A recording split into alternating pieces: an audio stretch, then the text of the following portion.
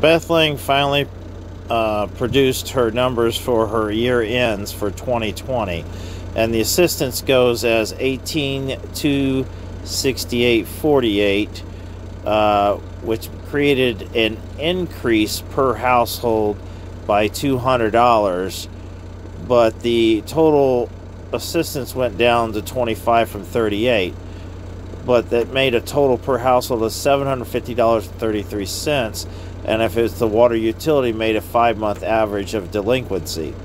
So that means per capita, like I said, went up $200 just per household, compared to Kokomo, Tipton, and Sharpsville's averages of all three is $95 per capita.